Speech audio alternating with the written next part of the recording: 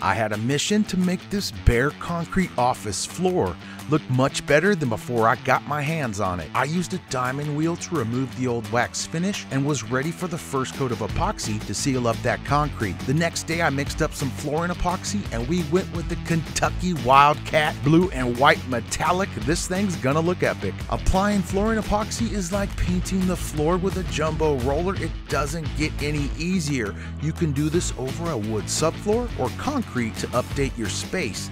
This was super DIY friendly with no nasty smell. You can do this in a small bathroom or a jumbo garage. This beauty looks like the summer sky out here in Oregon.